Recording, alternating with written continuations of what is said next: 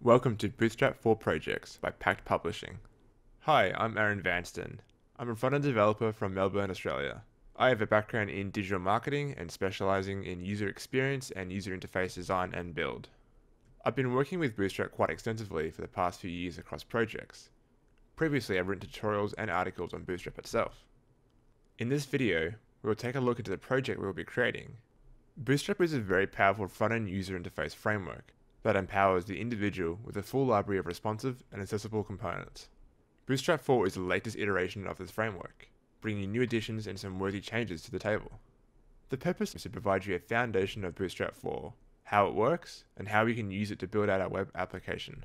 This section will focus on practical real-world examples to get you up and running with Bootstrap 4 quickly.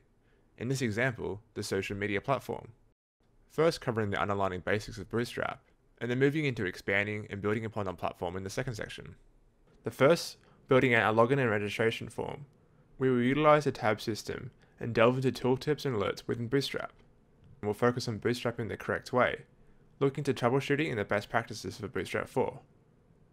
During these videos, we will take a step-by-step approach to building out these together. I will share relevant insights as we go. We'll focus on practical real-world examples to get you up and running with Bootstrap 4 quickly. In this example, the music library user interface.